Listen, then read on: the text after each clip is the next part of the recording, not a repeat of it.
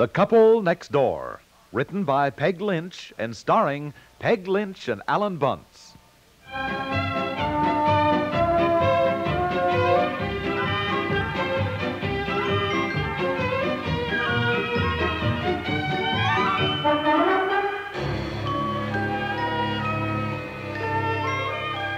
Where are the car keys? Oh, for heaven's sakes, dear, we go through this every morning. Look in your pockets. I looked in my pockets. They're not there. Well, I don't know, I swear. Look on the desk. What is it? What are you looking for? I'm looking for my car keys. And Effie, look in the dining room on the buffet, will you? Oh, they wouldn't be there. Why would I put them on the buffet?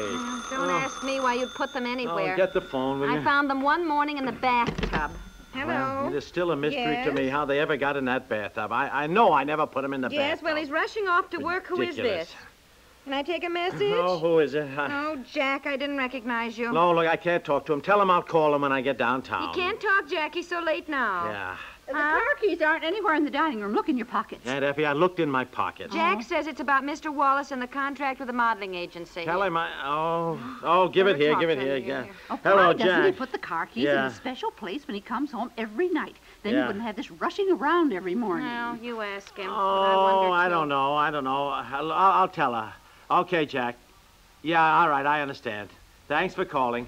Yeah, well, Jack says we don't have a leg to stand on. He's looked over the contract we signed with Wallace, and we did agree to everything in it. But it didn't say they were using Betsy for a picture like that. Look, darling, I'm only telling you what Jack said. Now, he's a lawyer. He must know more than we do about it. He says either we go through with it or the agency can sue us. Well, I don't think they do that. Well, Jack says they can. What would they sue us for? I don't know. Not keeping the agreement. Anyhow, they got more money than we have, and if they want to get nasty, they could certainly make things tough for us. Well, what'll we do? Well, what is this all about? Well, it seems that... Look, I've got to Betsy go. had- I'm late now. Well, what'll I do about it? Well, Jack says Mr. Wallace will be calling you this morning, that he wants to bring the photographer out today and wind up the deal. They're way behind schedule now, and Wallace claims we've made him lose a good deal of precious time. Well, what'll I do? I mean, I don't care what Jack says. I will not let Betsy's picture be used for anything like that. Betsy was just going to advertise a tonic for children, wasn't she? Yes, but it's more complicated than that. Well, where are the Dear? car keys? Well, aren't you interested in your daughter? You're going to let them just take the picture? Sweetheart, I can't think about it right now. I am so late. I got an important appointment at the office. Well, if I think of Yes. something to get out of it, will you back me up? Yes, All I'll right, back you up. Here. Yes. What are these keys? And Effie, well, they're the car keys. Now, how did they get on the Ivy plan? I have no idea. I really think we have spooks around here. All right, somewhere. goodbye. We got spooks. Goodbye, Aunt Effie. Goodbye. I'll call Goodbye, you dear. later. All right, dear. Well, now what is this all about Betsy's picture? Well, Why are you trying to get out of it? I thought she was getting $400 modeling for this. Well, yes, she was, but...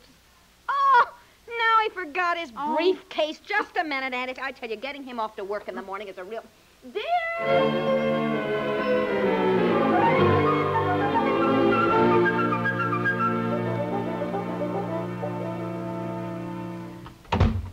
Goodness, you shouldn't stay out so long without a coat. What were you doing? Oh, I handed him his briefcase, and it wasn't closed, and all the papers fell out and blew all over. So we were chasing them around the yard. He's in a fine humor. Oh, dear. Well, now, will you please tell me about Betsy? Oh, yes. Well, I didn't tell you before. We were so upset about it, we didn't want anybody to know, Well, really. My goodness, I'm not just anybody. Oh, well, I should say you're not, Aunt Effie. You're going to be just as mad as we were. Point was, I thought it was all over, and now we've got to think up something. Maybe if I just packed up and Betsy and I went home with you for a few days. Well, I don't know yet what the trouble is. Well, it's too long to go into how we found out, but the reason they wanted Betsy and the reason they were willing to pay so much for her picture to advertise Tompkins Tonic is because they thought she looked puny and sort of unhealthy. Puny? Unhealthy? Oh, we were just sick about it. Betsy is certainly not puny. Why, she's a lovely, dainty little girl. And she's not unhealthy. No. But you see, they weren't going to take a good picture of her anyhow. Why not? Well, Well, it's true that snapshots don't always do her justice, but with a professional photographer, he ought to be able to... they don't want her to look nice. Don't you see? That's the point. She's... Well, you know how you've seen advertisements that say before and after taking something? Well, yes. Betsy was supposed to be the before taking Tompkins Tonic. Why? Oh! Yes. I guess they had a little girl for the after taking part, a rather husky child, and Betsy resembled her, so they think. I can't see it. Maybe something about the eyes, and they both have braided pigtails or something. You know. Well, I have never. I know. And of course we signed a contract agreeing to the picture, although none of this was in the contract, needless to say. Well, you just tell them you are not going to do it. I did. You heard what Jack Lundell said when he phoned just now. They can sue us if they want to be unpleasant. Oh? Mm-hmm. Now, tell me something else. This Wallace fellow and his crooked outfit. Well, I guess he's not really crooked, Aunt He Effie, sounds crooked to me. How can they sue you? Well, if we aren't willing to let them take Betsy's picture. Oh, I see. Mm-hmm. I don't always understand about all these things. When people talk about lawsuits and suing and all that, I always feel they aren't the kind of people you want to know, anyhow. Yes, well, we know them whether we want to or not. Mm-hmm. The Chicago outfit probably have very clever lawyers, you know. Mr. Wallace, I think, refers to us as sort of local yokels. Oh, he does. Yes. Well, honestly, we have so much now with the new house and everything, we can't afford to get involved in a lawsuit. Suppose I'll have to go through with it. Fortunately, there won't be any names on the picture. Well, I don't care. We're certainly not going to let them outsmart us. Well, come on, let's do the breakfast dishes and then sit down and have another cup of coffee anyhow. Oh, Well, aren't you going to answer it? but maybe that Mr. Wallace. Jack said he was going to call me early. I don't know what to tell him. Tell him you're ready to go through with it. Oh, well, I'm not. I'm still... Aunt Effie. Hello? Yes, this is their residence. Oh, yes. Oh, she said to tell you if you called that any time would be all right as soon as Betsy gets home from school. 4 o'clock? Fine. Aunt Effie, what are you doing? All right. Thank you. Aunt Effie, look, I appreciate your interest and your sympathy, Well, but you're going to I'm appreciate my horse sense a lot more. Now get your coat on, because we've got a lot to do.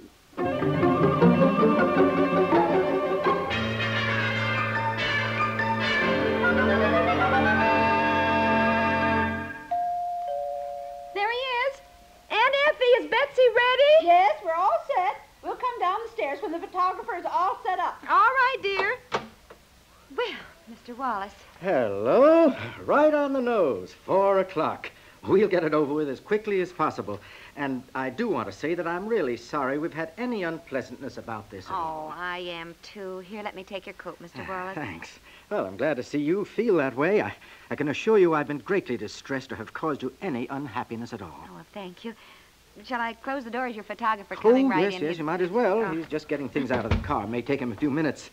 Well, no sense cooling off the whole house, as my mother always says. Yeah, well, that's very thoughtful of you. Well, I must say, I'm delighted to find you in a better frame of mind about all this.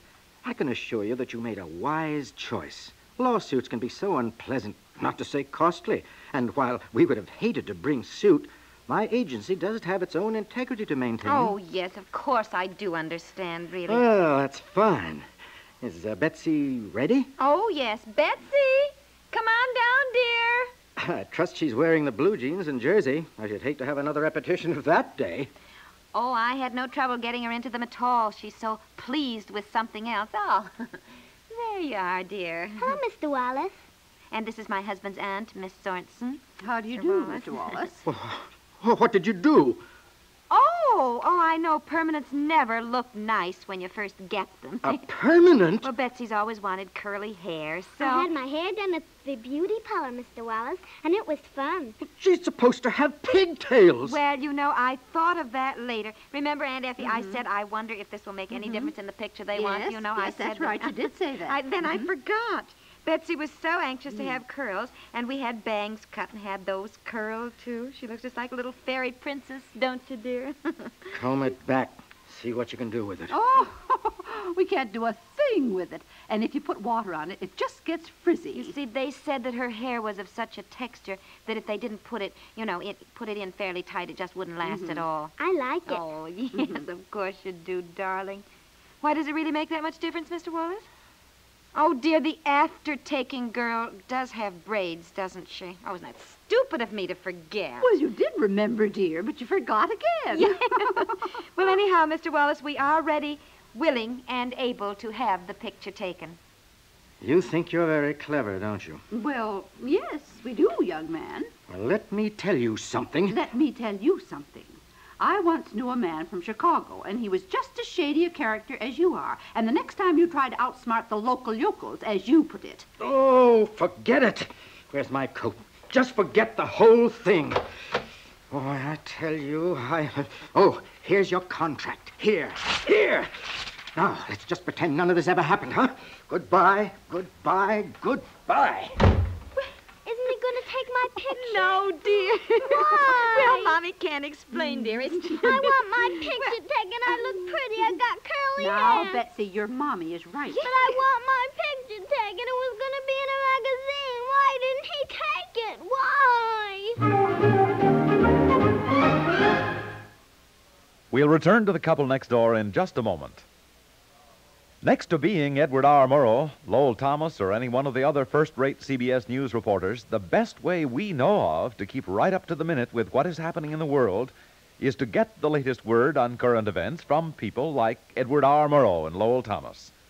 In addition to their years of training and their broad experience, each of these men brings to his CBS News reports a firm respect for the truth and extraordinarily good judgment in sorting out what is most important in any day's developments.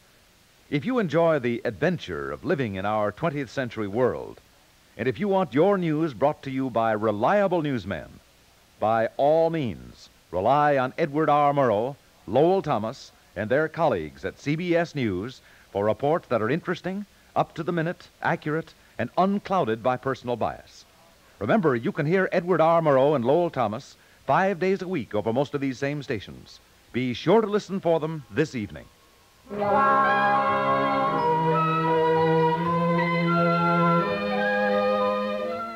And she is just heartbroken. We have got to take her picture. I am due at the businessmen's dinner. I have to be there. I'm introducing the speaker. Well, how long does it take to snap a picture? I got the camera and the flash bulbs. 1 second. That is all, Look, dear. taking pictures around here gets to be a big production. Let's take them Sunday. Her curls won't last. It isn't a permanent. I just implied it was to Mr. Wallace. Oh. Now, look, it's all our fault. For weeks now we have talked about having her picture taken for some magazine. She's all keyed up about it. And Aunt Effie is putting on her new dress, and she has curls. You've said yourself the worst thing is to promise a child something and then not come through.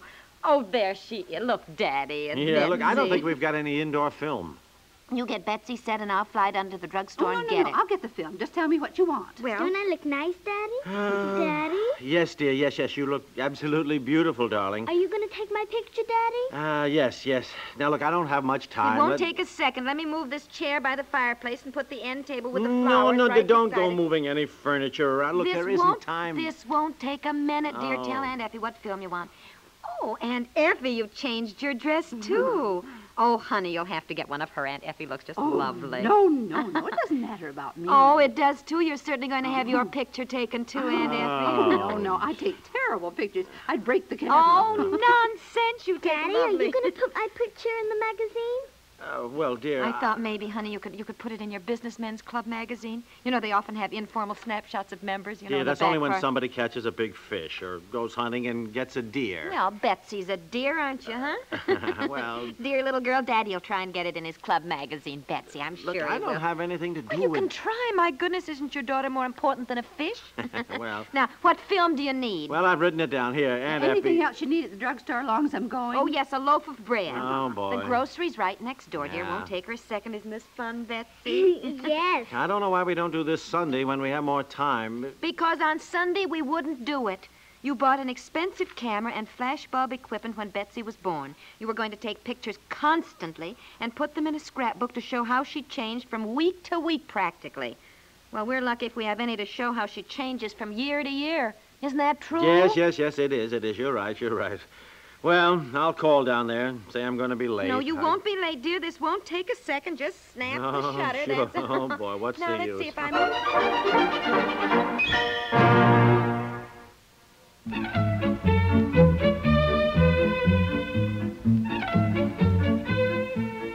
The Couple Next Door is written by Peg Lynch and stars Peg Lynch and Alan Bunce with Margaret Hamilton, Francie Myers, and Alexander Clark, and is produced by Walter Hart. This is Stuart Metz, inviting you to listen again tomorrow for The Couple Next Door.